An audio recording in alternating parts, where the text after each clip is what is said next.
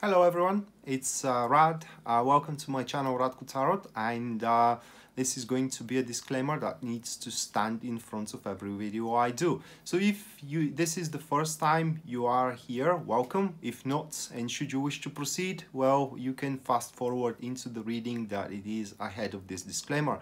But as a disclaimer, I need to advise you that this is a general reading of the representative star sign, and for that reason, because tarot is very personal divination tool and does require narrative, which in personal readings appear to be your question or the situation that you are describing.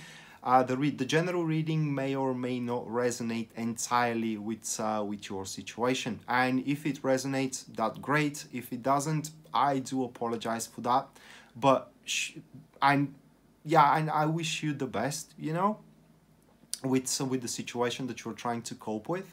But if you wish to proceed with the personal readings, or you wish to follow me on Facebook or on YouTube, you know, all of that, or visit my website, all of that is going to be written in the description box down below.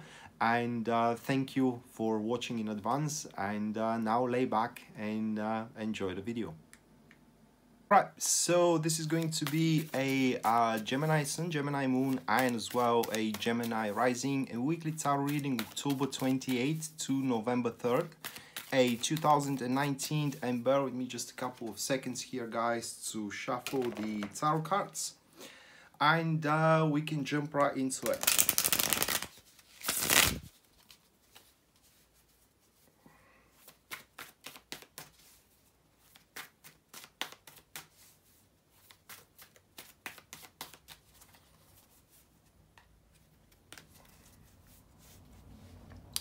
Alright, so the first card here, which stands for the topic of your week, Gemini, is going to be the Queen of Wands, followed by the second card, which represents the challenges that you need to overcome throughout the week. That will be the Eight of Wands, followed by the third card, which represents the positive aspect of the week here. That is going to be the Seven of Swords. And then the last one, which stands for the guidance that Tarot is offering, that will be the Nine of Swords. So these four cards and pretty straightforward messages what Tarot has for you, Gemini. And so let's dive into it, guys. The first card, which stands for the topic, is going to be the Queen of Wands, and it does look like that we do have a person who the catalyst card is going to be the Seven of Wands. So we do have an active supporters here. And it does look like that this Queen of Wands caught you off guard in the good sense.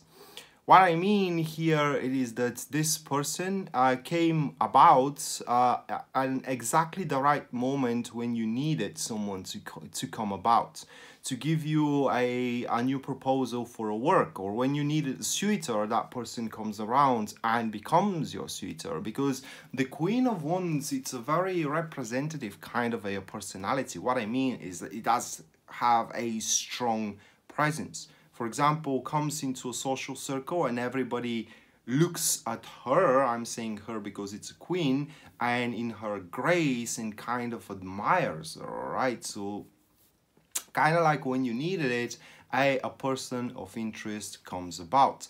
However, what you need to know here with the queen, it is that it's not, say, a walk in the park that you can take as an endeavor with her, either with him or with him, all right?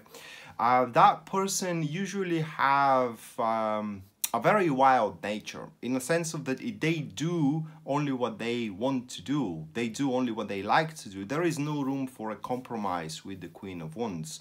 She is the one who dominates. She's the one who succumbs other to her will, or bend others to her will. And the thing is that the others are grateful for that opportunity to be bended, to their will to be bended to hers. It's a very positive card, don't get me wrong, because the Queen of Wands, is, when it comes as a positive person into one's life, it usually represents someone who kind of sees your positive qualities. It kind of sees what purpose you can serve into their life. And while their intentions are a bit selfish for themselves, it doesn't mean that their intentions cannot serve you well as well.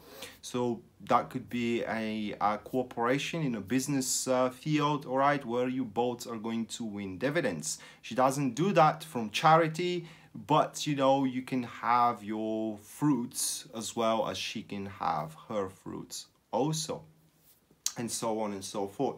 I'm saying business because usually these people manifest themselves with acute business sense and strong understanding into the human nature, which is exactly, you know, able to see what kind of positive qualities does have the other one that they are striving toward. And in this particular case, they are striving, or that person is striving towards you. Now, what you need to know here, oh my God, sneeze alert, guys. A false alert, I think. I don't know. We'll see. But what she usually uses as a weapon, it's kind of like a tailoring nets, all right, like a spider. Before you know it, it's kind of like you're already in her web, in her net, and it will be difficult for you to detach from it. So before you actually decide how to approach, you know, the proposal or the whole situation when this magnetic person comes around, it will be a good thing that you kind of build up some boundaries in between you two, so those boundaries serves to you as a brakes when the things go or kind of start develop in a very, very rapid fashion. The challenge here is going to be the Eight of Wands, and I pretty much covered this one, but let's see the other one. So we do have these two as a catalyst, that is to be the Magician. And the formation, it is a active friends, pretty much speaks for itself. It's about maintaining your personal sovereignty and your personal rights. Not personal rights, but your personal independence as well. Like said, this is the Queen of Wands. It is a person who likes to catch people in her webs, in her nets, and to dominate over them. So your the challenge for yourself is going to be to maintain your character, to maintain, you know, your, yeah, again, it's your personal independence. Because what happens here is that if you give yourself to her completely, I'm saying her because it's a queen, but it in the tarot cards, but it could be a male as well. Before you know it, you are gonna find out that whatever she tells you, you are once again grateful for the opportunity to do it. So at the end of the day, you will have no kind of like personal desires, no personal wishes. Only desire you're gonna have is to make her happy. And isn't the purpose of one's life to make himself or herself or yourself a happy? So if her happiness makes you happy, be my guest, you know, but you have to think first and foremost for yourself. Additionally to that, these challenges here again are asking you to be a little bit more cautious when you approach this person. The Eight of Wands kind of shows a bit of a premature connection. That's it's no different than signing a contract without, say, acknowledging these small lines. That is where the true repercussions are hidden in them. The positive aspect of the week, it is the Seven of Swords, and it is accompanied by the Four of Swords. So we do have an active supporters, and these two cards are definitely talking that you can negotiate your terms through with the Queen of Wands. Now, they're actually very positive, because it does point that the Queen is quite a reasonable person, and whomever is succumbed to her will, this is a voluntary dominions that they are giving to the Queen. All right, it's like the Queen doesn't want to abuse her grace and her power upon the other people. It's just the other people are grateful, so the Queen can abuse her power, if you know what I mean. Okay, or if you get what I mean. So instead, you can show resilience here and kind of step for your personal rights, and talk with her or talk with this person that is represented by the Queen of Wands. have these meaningful and fruitful discussions in between each other, either in regarding business, you know, or either in regarding relationship, and establish rules. Is all about that, but these positive aspect is very circumstantial. What I mean, it is that it have conditions, and the conditions are residing into the challenge that the card shows, which is maintaining your sovereignty, your rights, you know, and your personal independence, maintaining your personality. It is what I am trying to say here. And when you do so, the queen is going to see that you are actually strong as her, because this queen, this specific person, she or he likes challenge. And when she sees that you are a challenging individual, challenging in a sense that you do not jump as high as you can when she says so, but you actually ask, why should I jump? All right, she finds interest in you. She finds herself compelled to study you, because for once she could not read the person that stands in front of her, right? And that will provoke a very faithful companionship, a fellowship, I would say, in between you two, either in regarding business or either in regarding career. And the last card that we do have, it is the guidance that Tarot is offering.